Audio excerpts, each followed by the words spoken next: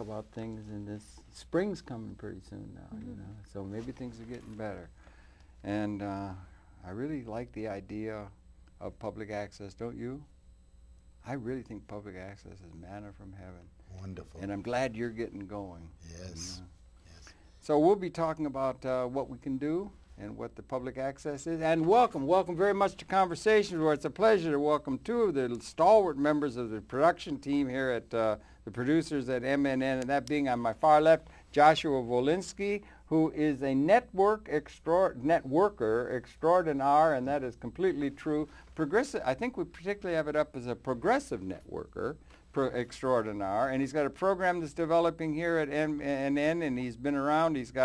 He knows more people in New York City than anybody else I know, and he has such a relationship with them. And Joshua, so good to welcome you once again to Conversations, and along with Paula Gloria here. It's really good. It's really very good to be here. Yeah. It's a wonderful atmosphere, and as usual, we invite everyone out in Videoland to come in and join us. Yes, indeed. And immediately Paula Gloria. She has the program farther down the rabbit hole that follows my program daily on Manhattan Network, and she's just a light onto the world in so many different kinds of ways. And Paula, welcome. It's so good to join here with Joshua on the program. Thanks, Errol. So great to see you.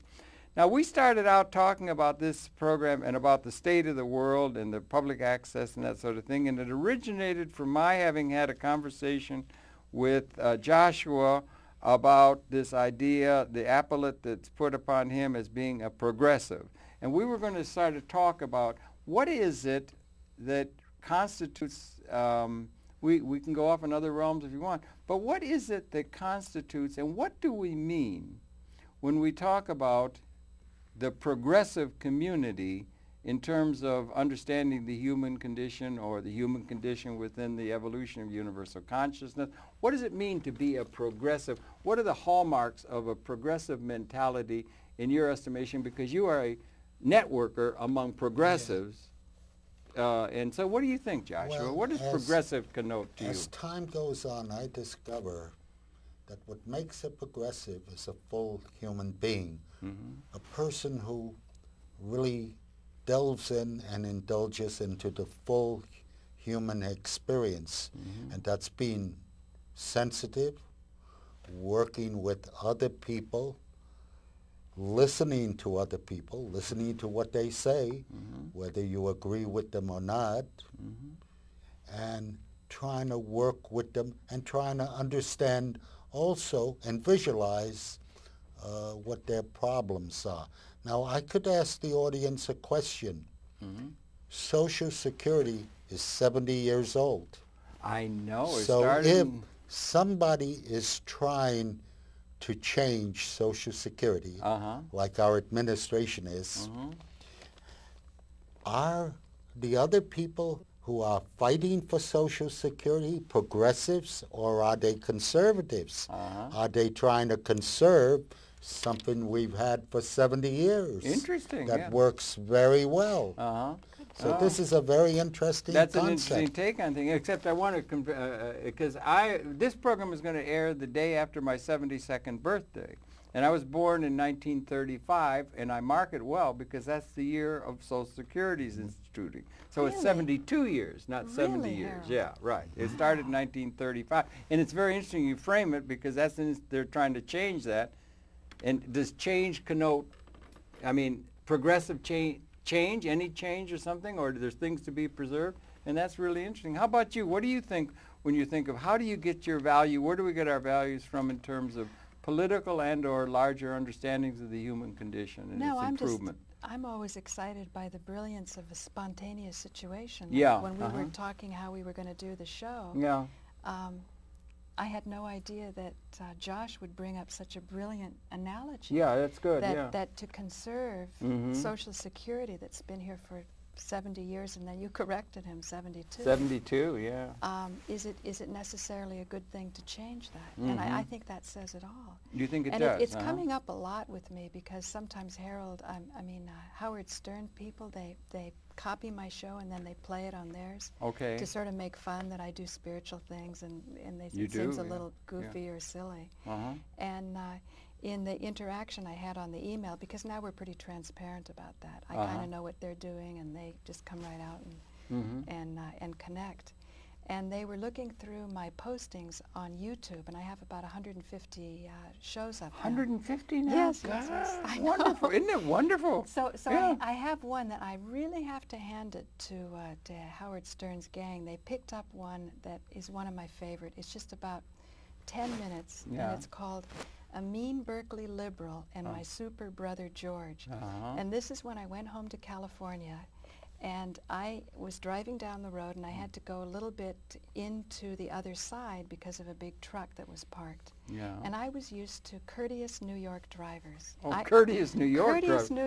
Courteous and intelligent New York drivers, because I take my bicycle all around Manhattan. Oh, you were on your bike? In Manhattan. Yeah, so, I know. So I'm spoiled from the intelligence of how traffic flows in Manhattan. So I just assumed when I moved over the center line in Berkeley, you know, filled with the liberals, that the other fellow would come the other way and sort of move over and give me space, because he had no cars parked on his side. So I couldn't believe it. This guy's coming at me, and for a moment it's like our consciousness locks, and it's like he's saying he's not going to move over. And I go, holy shit, this guy's like chicken. He's not like chicken. Yeah, chicken. The game so I play said, with cars. he's not going to move over. So I pulled my car over tighter towards the big truck that had lug nuts probably like this, and it just ripped the side off my mother's car. Just crunch. Wow. And the guy, he didn't move an inch. He just goes sailing on behind me. Wow, it just kept going? So anyway, it's all on YouTube, and I swear they picked up on it. And, and so they asked me, well, you're up at Manhattan Neighborhood Network, and you're one of those liberals or progressives.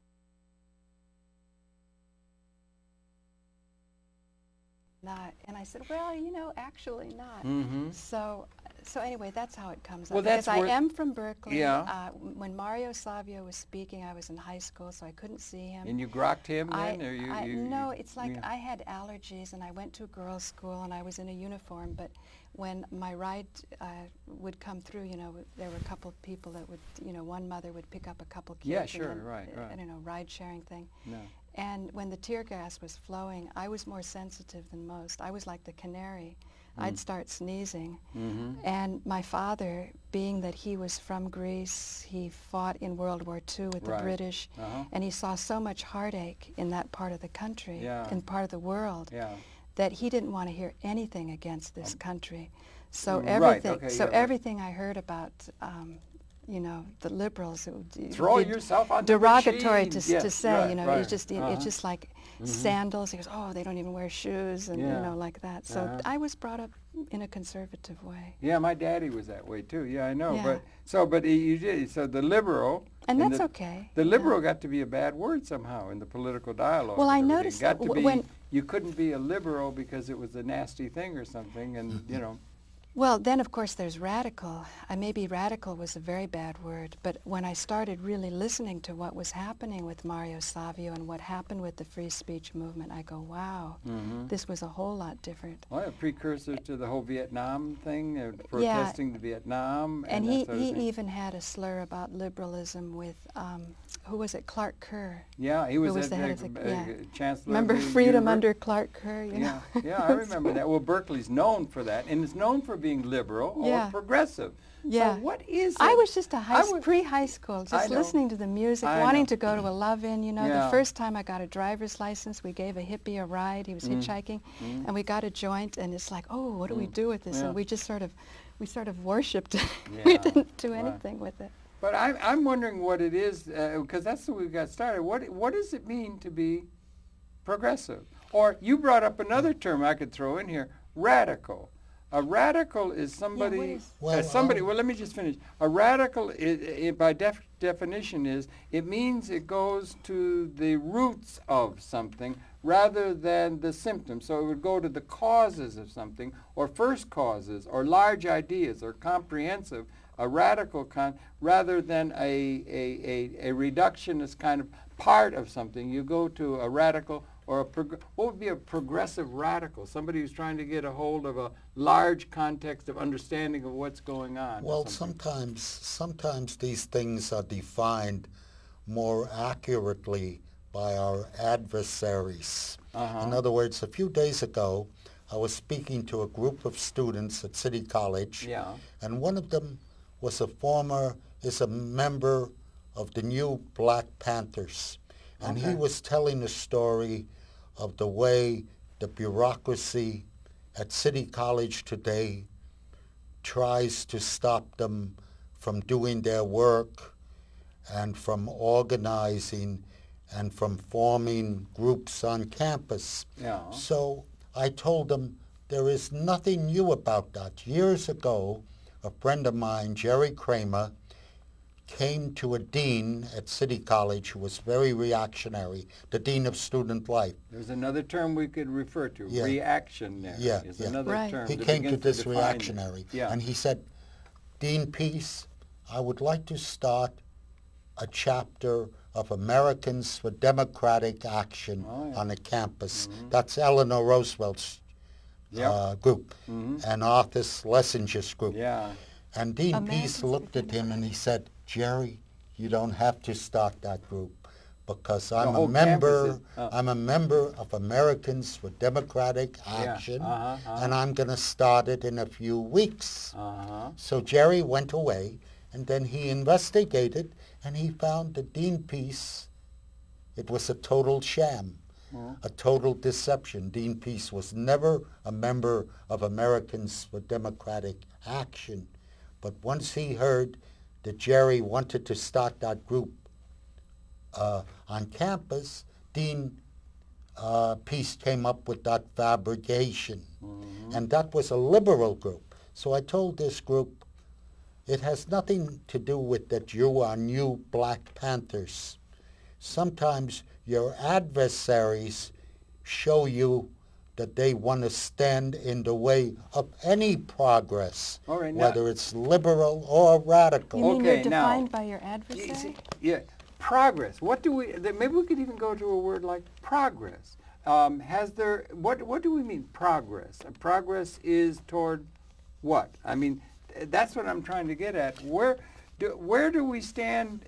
Where are we? Where is the drama of the evolution of universal consciousness now in terms of this year, 2007, in terms of larger patterns of understanding? What are we progressing for? To me, the is there progress is there any direction? Is there any purpose? Is there any purpose to life? Is there any purpose to biological existence? Progress what are should we be progressing toward? an These kind of improvement things, of and the what do we human mean by- condition. Okay. In go other on. words, one moment you don't have health care, the next moment you do have health care. Right. If you do have health care, do you have dentistry and eyeglasses? You know, you should progress to a better human condition, Well, a I'm better wondering. social condition. I wonder if I could throw out just an idea or something. Progressive connotes, to my way of thinking, in a certain sense, I try to understand it, conditions that are going to bring benefit to the masses, to the greatest number of people, rather than highly qualified, highly specialized kind of benefit to those who are already well established in terms of, let's say, social political order, something like that. It's the thing that's inclusive of everyone and democratic. You use the term democratic and so forth, but it seems to me along those lines, it's something that's going to try and benefit the masses as opposed to those who are already benefiting by the systems that we've inherited out of history. I see what Does that you're- make any sense? No, or- but I think I see what you're getting at. You're thinking of a model where everybody progresses. Well, yeah, I would think so. Don't you? Yeah, I would. Because I And- think you're right. The way you've described it is probably why those that have a lot right now think the only way this could change is if I have less, since I'm already on the top. But are you saying what's really progress is a greater connection and Well, I think so. a And what I'm- greater sharing, like you say, jamming, like a Well, like how yeah, how jazz musicians are. well, that would be like that would be, I think, don't you? I don't know. I'm Yeah, just yeah. thinking here and everything like that. But I mean, it's like for instance, we could take metaphors. I've used it a lot. You might have heard and everything. But like there is in the human organism something on the order of 100 trillion individualized cells. There's liver cells, there's thing, and they're all overlaid with DNA, and they all matter, and they all work as a system. And there's a synergistic resonancy, something more than the 100 Right. trillion cells that makes you Paula Gloria, that makes you Vasha, Right. and that it operates as a system and everyone matters. Whereas if you look at the social order, we're coming out of a situation where many of the people have not been able to realize even their full biography, let alone their full potential in terms of what's coming out of the evolutionary process. Not even a liter of clean water. Not even a liter of clean water. And how can you realize your full potential or even your full biography? People die at young ages and so yet forth. And yet the scientists say that there's a carrying capacity of many times over the population right now. I think that's the case. Yeah, that's what I love about working with you, is that the design approach, that we can support many more people, and we don't have this Malthusian attitude that there's not enough, and therefore some of us have to go, and that's sort of how it is. Well, how about law of the jungle, you know. Yeah, the law of the jungle seems to be emerging. That's the new reality. You think it is a new reality? Well, that's the old reality, that's the law old of the jungle. reality and that kind of thing. And that we realize that we're part of an evolutionary process and so forth, and that we've been here, science now, we have more understanding. We're being able to do more and more with less. One of the themes that I'm really interested in is the idea of, at a material level, if 200,000 years ago we were wandering around on the Serengeti Plain. Well, you could go back 500 million years ago. All fauna on Earth was in the form of unicellular spongiform. And there were destined to be evolutionary changes and varieties and things of which, and we are contained within. We contain that within us, that thing. And if you were in a steady state system, we would still be in the primordial ooze. There was an impetus to change. That could be progressive. That is an impetus to move out of the primordial ooze up to another lines and variety and so forth. And then there's been the hominoid line along which we come, Australopithecine and Homo habilis, and we get to a point 200,000 years ago where we emerge as a species, and that comes as punctuated equilibrium, a new change that comes like that. And are we at a point maybe where we're coming to the end of what we've been for 200,000 years? We're going to come into a new relationship in universe, or our relationship to the cosmos? Are we at a point of speciating? Are we at a point of leaving the womb that we've been in for 200,000 years? Are we at a time of qualitative transformation in the evolution of universal consciousness?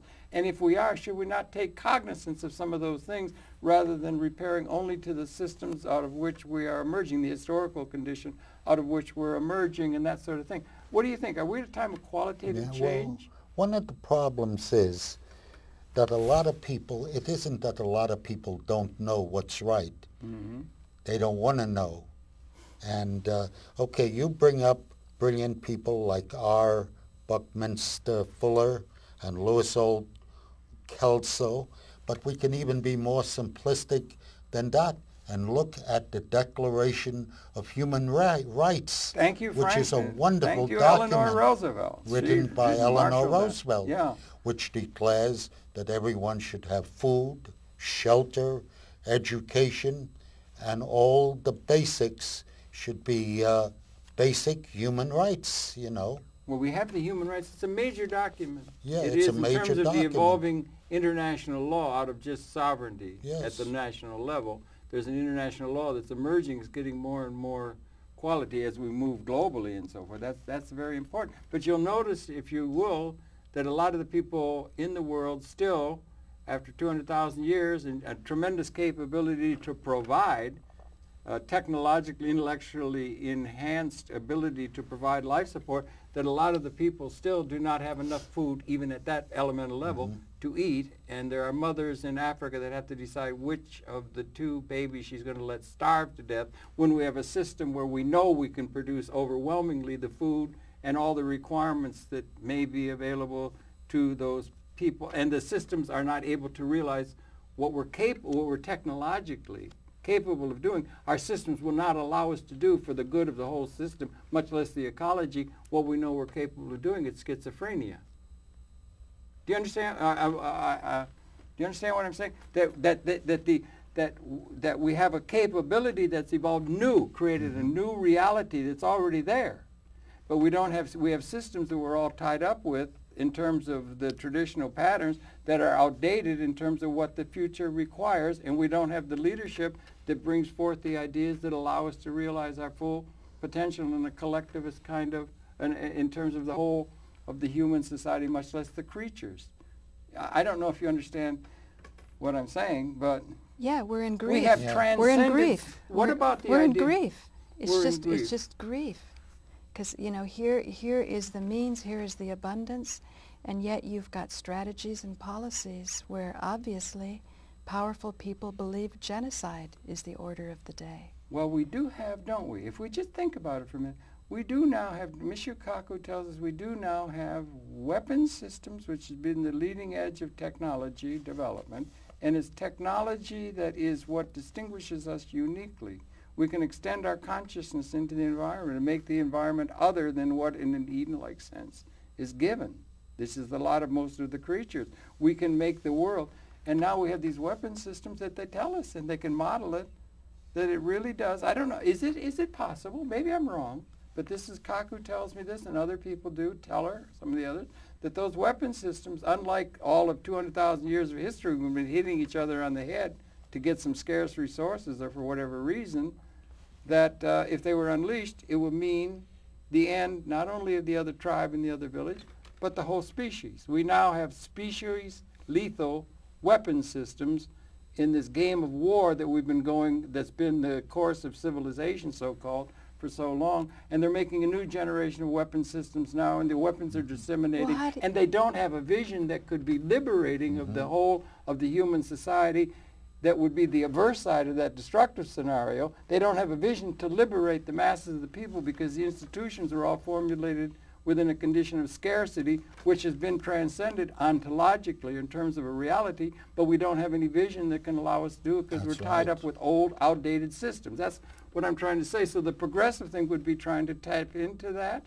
Or does that make any sense? Or well, the place we're in now, M&N, one of the reasons I love it so much is that it focuses on the average human being and their qualities and what they have to offer. Right. And you notice one of the failures of our society is that we have a society that doesn't focus on individualism or the human being.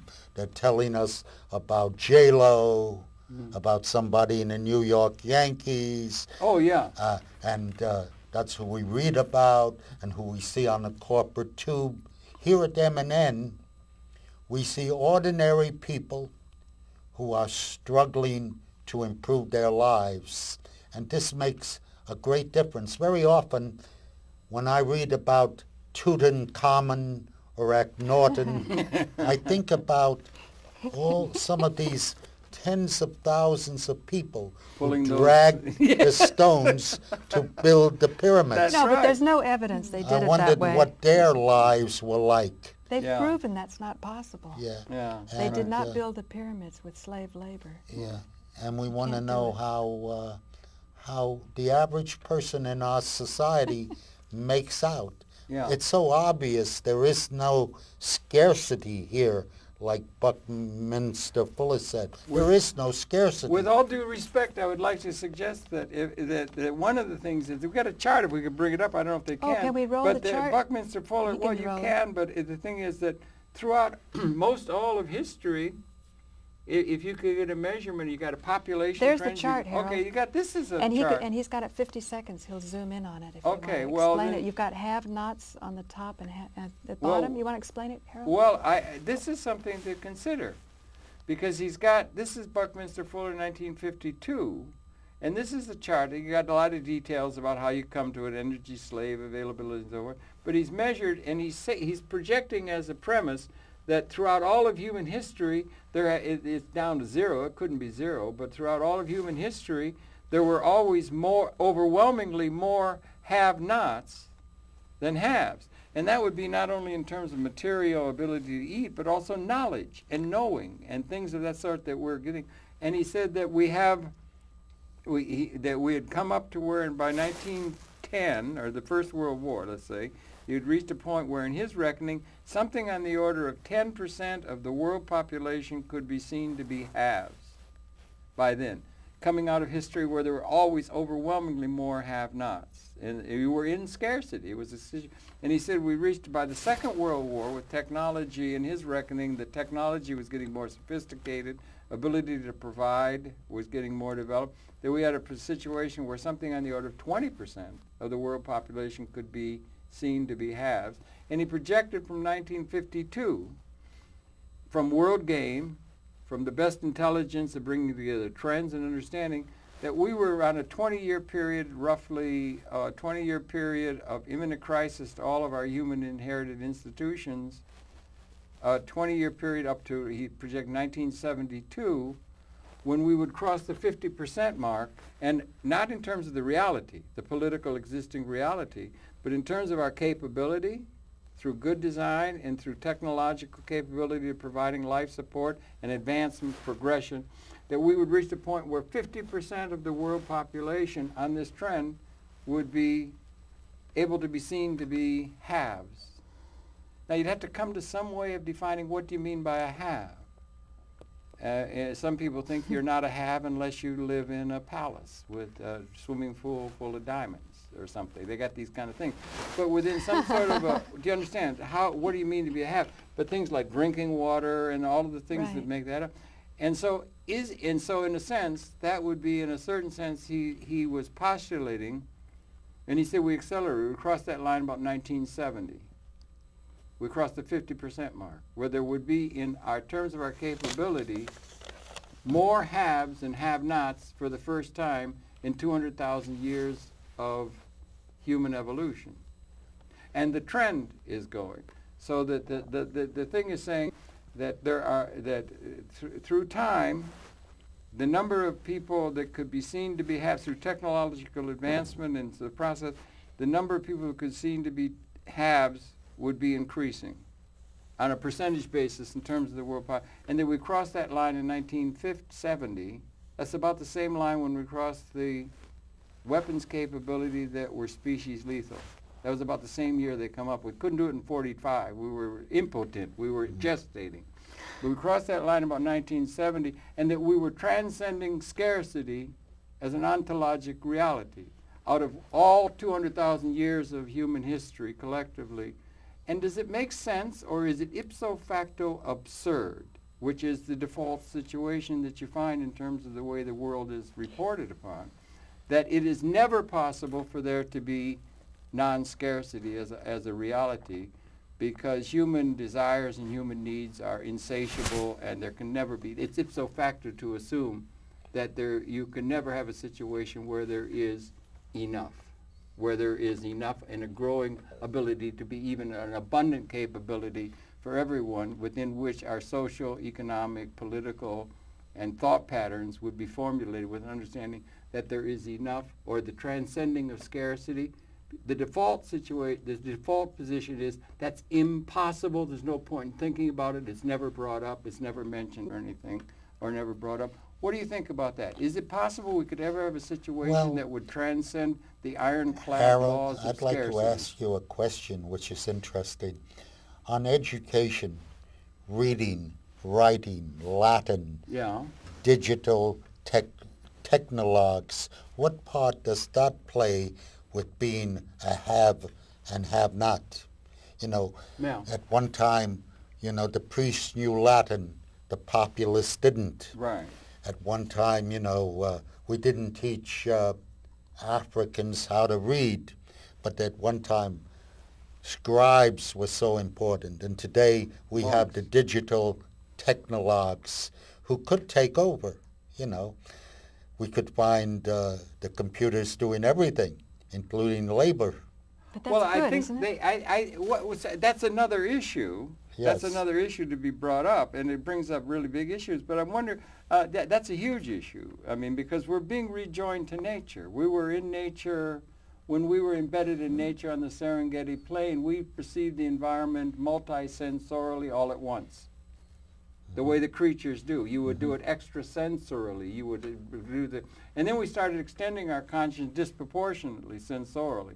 We got a tremendous commitment to the eye and to visual through print. Mr. McLuhan said it was a major metaphor for Western rational thinking was the stringing out of everything along an alphabetized system like that. Linear. And we're now being rejoined to nature electronically, and we're living and the youth are living multisensorially all at once in an electronic world. That's happening. They're in advance of things. So there's all that kind of thing that's going on. We're being rejoined to nature, but at a level where we have a knowledge of it, and that's a different question. Yet, but the question that comes down to practically is, can that's the second thing. The first premise is it possible that we've transcended scarcity, material scarcity as a reality? It was always scarcity for 200,000 years until 1970. There were always more have-nots than Well, it have. kind of doesn't matter what we think. It's what's existing. Yeah, that's what I'm saying. No, it doesn't matter what we think. It is never mentioned. It's never brought up. It's never thought of as anything other than ipso facto absurd. Okay? No, when I started... And yet it may have actually transpired, and it would be the biggest shared paradigm shift in the history of mankind, and nobody knows it's overlooked. about it. Yeah. That's what I'm saying. It's overlooked. Yeah.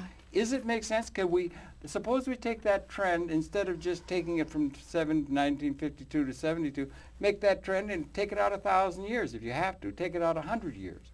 Are we ever going to transcend scarcity to where there is enough so each of the component parts of the human society have what it is they need, not only to survive, but to reach their full potentiality in terms of their inner given reality? Are we ever going to have a well-organized thing where everybody is, in a certain sense, liberated from a condition where they have to prove their right to eat a piece of bread or something? Maybe that Do you understand what I'm saying? I understand what you're saying. It's a qualitative transformation. Maybe we're barking up the wrong tree. Okay, talk. Maybe it's not about scarcity. Okay. Maybe it's about security. Okay. And maybe our security is falsely perceived to come by owning certain pieces of property or food or entitlement to where the food comes from. Maybe it's not about that.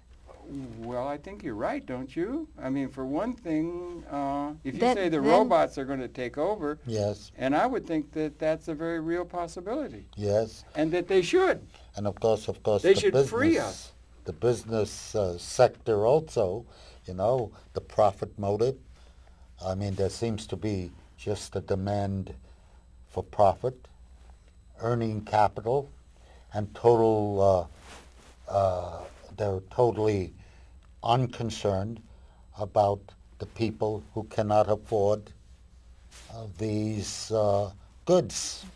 Yeah, except, Mr. Ruther used to worry about the fact that he could turn out these cars and everything, but he said to Mr. Mr. Ford, so how are the people going to buy the products that you can turn out? I mean, that's another issue. That's an economic issue on how we're going to form capital. Oh, it's kind of like a monopoly game? How you're going to form capital, and how much capital you're going to have available to do what you're technologically capable of doing, and how are you going to distribute income? I mean, that's another issue. The major premise is it impossible? Why is it never, or is the idea of there being enough? That we reached a point where it's the adverse side of the destructive scenario. Well, I think there is enough materially for everyone, and within the bounds of that a qualitative transformation has taken place in terms of the reality. And we do not address it, we don't recognize it, because it's when they went through the Copernicus and that came, and they went away from, Hieronymus Bosch. It was anxiety writ large when they discovered that this was not the center of the universe. It really was upsetting to people's identity. So if you go through a thing where you're going to get rid of the institutions that have been formulated within a condition where people had to earn the right to eat, you have all these Buddhist ethics, Puritan ethic, all the ethics that were intrinsic to a condition of there not being enough and so forth, and the work ethic and so forth. People got their identity by what they do. I'm a bus driver, I'm a teacher, I'm a this, I'm a that. And is that all being threatened, or the means by which people get a sense of identity? That's why we're so critical of capitalism. That's why the progressives are so critical of the capitalist system. Thank you. Tell me that. So, for instance, in Cuba, we all know, even the critics who I have dinner with tell me their mother-in-laws and father-in-laws who live in Cuba have free transportation. There is no rent. There is no cost for medical or dental treatment. And there is no cost for education, even higher education. Even medical school is free in Cuba. So they have a different system. And they say they're following a socialistic or communistic system, another economic system. Josh and Harold, Yeah. I haven't had a chance to ask Joe Friendly this question. Why is Guantanamo Bay in Cuba? I don't know. It has something to do with the, I don't know, It's we a did treaty. the Maine? Was It's a a treaty treaty. going back to taking the Maine, or remember the Maine and the charge up San Juan Hill Yes. and that kind of thing? I don't know. When we established... Isn't that kind of strange? Well, there's a lot of things that are strange. No, but Josh, what do you think? Why is Guantanamo Bay in Cuba? Well, it was a treaty that the previous governments had in Cuba, and you remember that a lot of previous governments were much more friendlier to the United States than Castro was, Mr. and so on. Batista. And Can I propose something? Yeah, sure, go ahead. When you have false flag terror going on, you need a patsy. You need something to blame it on. Now, when you say a country's having the food, it's having everything taken care of, that's the same way Mohammed Atta was treated, and Oswald, and you know, the patsies. I'm very suspicious, and I'm out there in TV land. Email me at the end of this. There'll be my email. If anyone can give me a good reason, I'd like to know, why is Guantanamo Bay in Cuba? I just put it out. Well, okay, it's a detention facility and piece of land that is exterritoriality controlled by the United States through historical... Yeah, but it just seems really strange to me. We're controlling a prison and everybody's upset about all the torture going on. That implies that we can stop the torture going on. That implies that we can get into that country. There's something seems strange to me. Does it to you, Josh? Well, I'm sure people will be able to answer that. I don't Josh, quite know. do you know? you mean about why Guantanamo Bay is in Cuba? Right. Well, the United States is a very domineering power in the hemisphere, and Well, are the Cubans torturing these people? no. It's an American prison camp. It's an American military prison. That's an isolated, fortified section of Cuba. But it just seems to me, if we have the power to say torture or not torture, we would have the power to do anything else, in which case we're living a little bit in an illusion here. Well, I think we're living in huge illusions. Let's talk about that. Oh, huge illusions, yeah. Okay, well, that we were just talking about. The one I suggested is that all that other stuff would be, it seems to me, subsumed in this general question of, is it possible that we have transcended material scarcity or not? If a scientist says he's measured this, he's measured that, and the resources are there, and yet people are struggling and suffering, then the question is, why are those who have power feeling that they can't share? That, to me, is a more interesting question. Are we able to come to an agreement? Or you don't like the word sharing, because that's moral. I like how you say that, but in a design... No, I have nothing against morality. Well, no, but you say it's not that you should be good, or you should share, or you should... you know, I was always attracted when I'd listen to your shows talking about that the institutions haven't caught up to the reality that scarcity's been transcended. Right, well, and therefore, it's not a moral consideration. It'll just be a function of this reality descending, but what does it take to present it? Well, I have nothing against morality. I think morality and ethics and that, and justice. If we're progressive, we want to be for justice. But we want justice for everybody. We want caring. We want empathy. We want all these things. And that's all very, very good. And people, our spiritual leaders, have been telling us that ever since forever. Jesus and Buddha and everybody, and it's been roundly ignored by the political class. It doesn't work. It doesn't. No, it's roundly ignored. It's not convenient by Well, them. that essentially doesn't work. But if it's ignored, it's not working. It's not working except You've on got the depleted margins. uranium and these vaccinations that hurt you more. And we're at a point, it's getting to be where I'm not sure it's able to be just left up to the fellas to play with their toys anymore, you know, because it's now species lethal. It's no longer where they can just beat, like Mafia Dons, beat up and take over the territory on the north side or something. It's species lethal weapons that can wipe us all out. You said that 3 times. All right. Go on. And that's a new reality. I think I know. And it's not I going know backward. what the problem here is. I'm listening. You know, as a radical, there has to be a discussion of who creates the wealth. So we believe the workers and the people create the wealth. But that doesn't mean the capitalist class is totally selfish, because there are tremendous endowments that they have in this society. Like Annenberg builds all these wonderful wings, the Delacorte Theater. We know this project that Bill Gates took part in earlier last year, donating billions of dollars. Carnegie libraries all over the country. The trouble with the philosophy is that they feel it's theirs to share and theirs to give. But if you're a radical, you believe that this is the people's wealth to begin with, and they really have no entitlement to it, and that they really didn't earn it, and they didn't create it. The capitalists, yes. So that's a part of what would be called progressive or left or something. And radical. So they would be more inclined to what you call socialist and that kind of thing, that kind of thinking. And they were informed in large measure by Karl Marx and some of the socialist thinkers and so forth. Is wealth labor-based? Well, that's one of some of their questions that could be addressed. And then the indigenous peoples even throw us off more when they say, how can you own land? How can anyone own land? Well, Well, they have that view, and that kind of a thing. So that's a big question. You got 2 questions, really. You got the questions of scarcity or not, or what the reality is. And the other thing is, what are the relations between the people?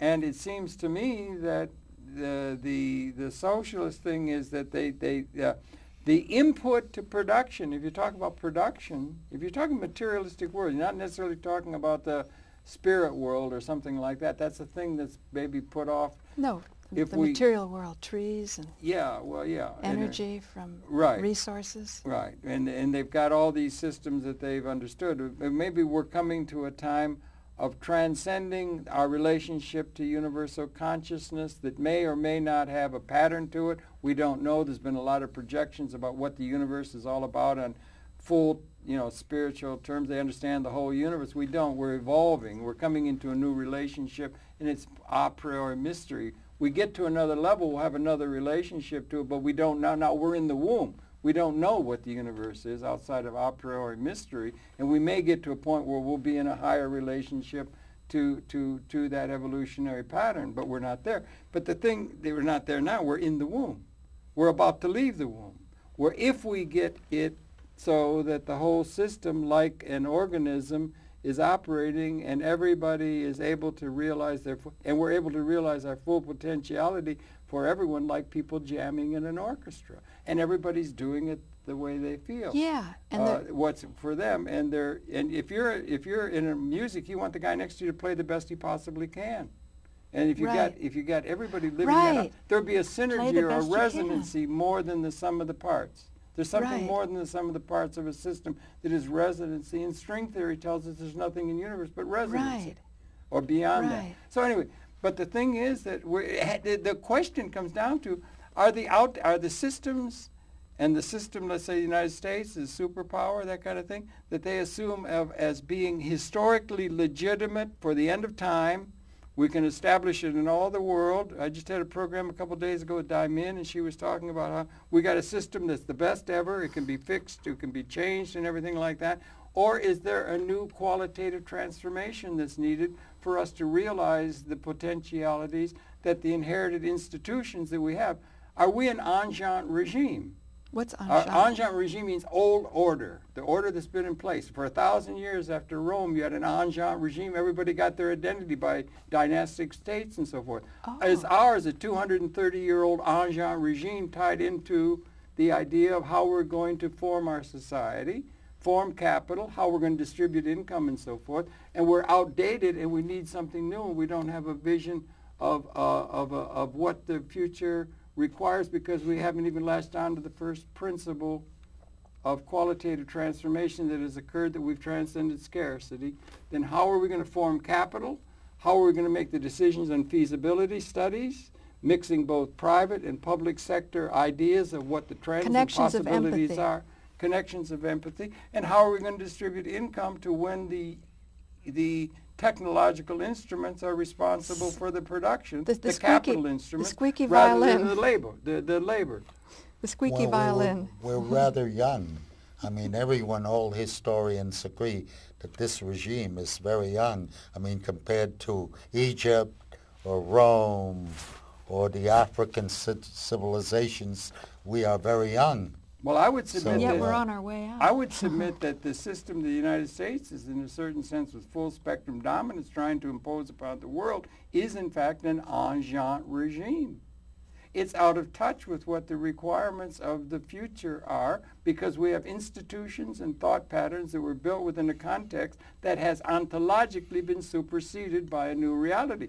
Feudalism and agriculture was superseded by industrialism. We're post-industrial. We have been, the context of the planetary evolution of events and so forth has been, the context we set up 230 years ago has been superseded, and we're caught up with old, outdated ideas like how everybody's got to earn their right to live, and who's going to own the capital assets that are increasingly responsible for production. And the major premise of all the theoretical economics, which informs politics, is the labor theory of value.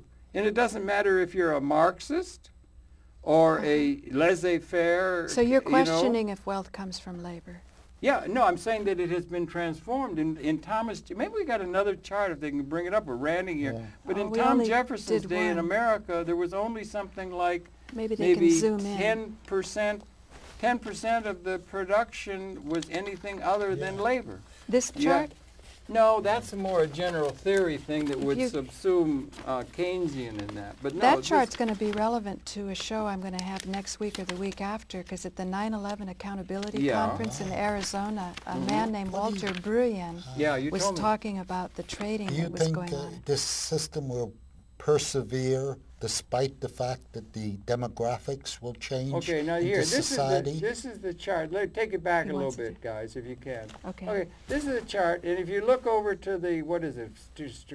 Changing participation of labor workers. It goes from workers. 1776, that's over to the left side of the screen. That's here? No, the left side, yeah. And 1776, and you got a sloping chart, okay? Okay. There. And you can see that that's 1990. No, 17. It goes. This is. Goes to 2000. This is 1776. So the move of history is that way. All right. And in 1776, you had no mass production. You had nothing. It was practically all labor, and there were people who had labor. You had to cut down a tree with a hatchet. Now, in the input to now, keep it on the chart. I don't care because you were changing it. You have to hold it steady here. Okay. Okay, so you're showing this. Yeah. Now, what that's trending is the input between on one side labor, and by labor you mean all human activity. Okay. And on the other side is everything else. Plutocracy. That would be with land. That would be with technology. That would be with capital instruments. And that would be the trend in the American economy as a mentor economy for the world. That's the way the world is going. What is happening is labor, and that's not just wheelbarrows. That's labor, mental and intellectual and physical input to production. It is less and less human activity that is responsible for production, and it's more and more technology and systems that are not responsible. And yet we distribute all income to the masses. Ask anybody other than a few people down on Wall Street, how do you get income to live? And they would say, well, you have a job. You have a labor relationship to production. And they assume the Employment Act of 1946 is our basic policy grounding statement. And all income is distributed to the masses of the people by their labor. They're like, what Marxists call it, wage labor, slaves, wage slaves. And the situation and the way in which the production is achieved is less and less labor and more technological instruments or other things other than labor. and those things are usually represented in what they call corporate stock or capital assets, and the capital assets are all owned by a tiny plutocratic class of people with a little bit of, like that, and they accept the idea that it's perfectly all right for a small group of people to set the template for everybody else, and we're all picking up leaves on their estate, in a sense. And does that make you angry? No, it's not that it makes you angry. It's so inefficient and it's so out of touch with what's But required. how do you feel? And it's based upon a blinkered view of economics that blinkers not only the left or the right, but also the progressives, because they think it's perfectly all right to distribute income. Who thinks it's perfectly all right? The people who are socialists. Or people that believe, the Marxists or the progressives, they believe in this idea of the labor theory of value, and that's so easy to think because that's people are getting their attention. We're going to have some way to include the masses of the people in the ownership of capital instruments and technology that is producing wealth as a way not only of forming capital, where we're able to give us a chance to do what we're fully capable of doing, but distributing income to the masses, and then that's going to liberate them from having to be wage slaves and liberate them to do what it is that they want to do from inside, like playing in an orchestra, or be liberated, rather than all being dependent upon the... Do you think demographics will have any impact on this society? For instance, women having more empowerment, people of color, the population rising in our society. You think that'll have any impact on what's going on?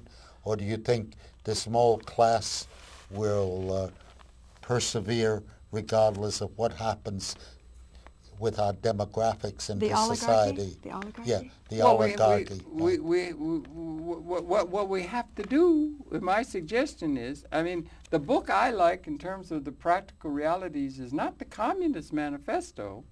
It's the Capitalist Manifesto. There's about 3 editions in all the world. Right. But that's really There's radical. a Capitalist Manifesto? Yeah, it was written by Lewis, Kelso, and Mortimer Adler, America's preeminent philosophers. And they've got, instead of saying you have to get everybody employed, it's what you have to democratize ownership of technological instruments by the masses, so that that's not only a way of forming more capital for us to do what we're collectively able to, but also by the fact that they have a private property ownership right of technology, that they then have a stream of income that has nothing to do with what they do.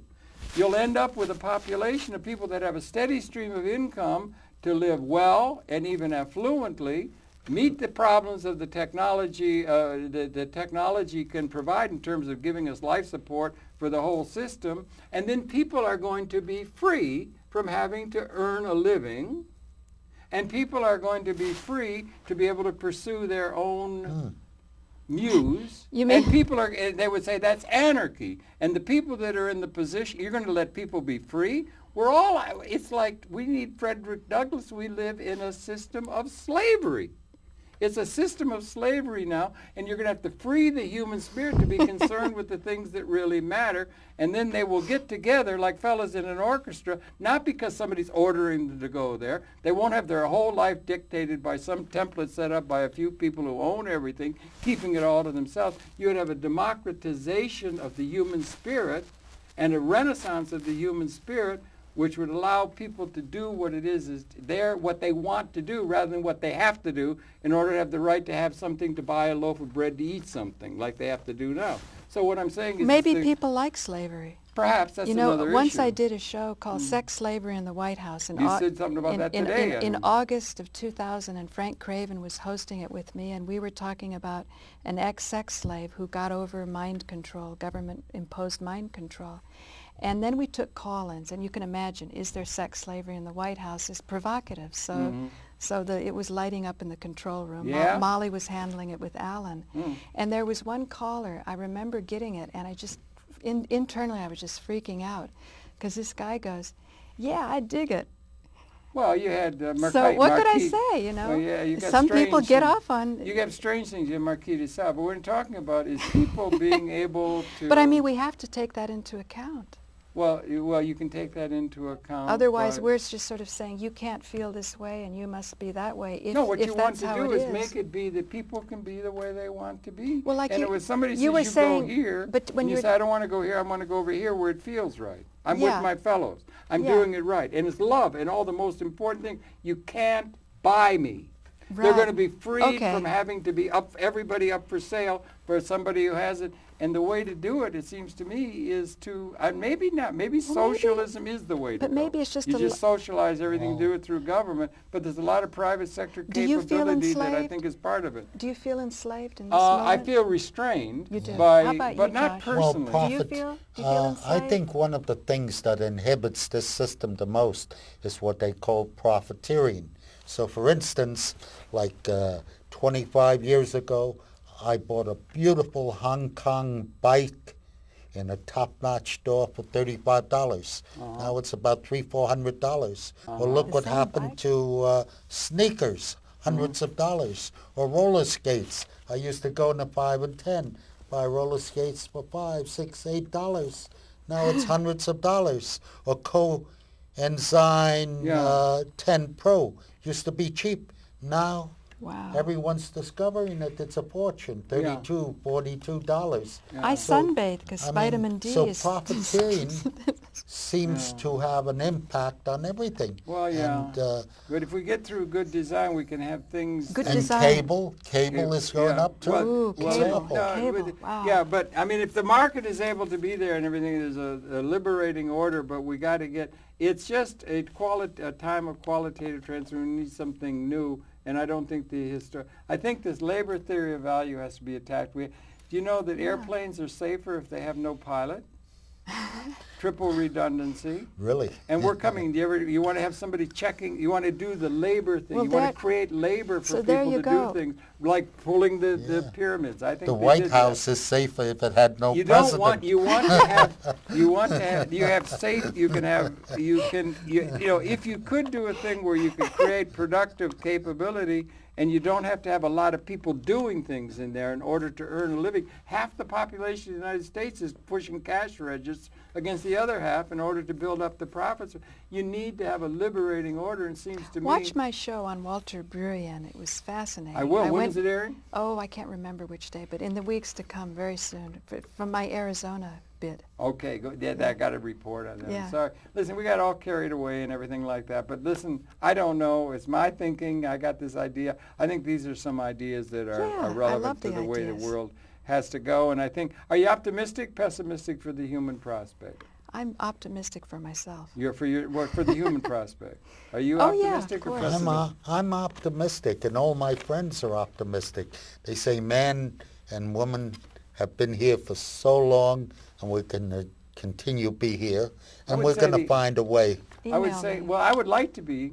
I would say the most likely, I would say that where we're heading now, without some sort of a wake-up call, was that we're going to blow the whole thing up. I think they're heading to blow the whole thing up, and it's very distressing. Okay. It's distressing. Well, that's good, I think they're probably going to destroy it.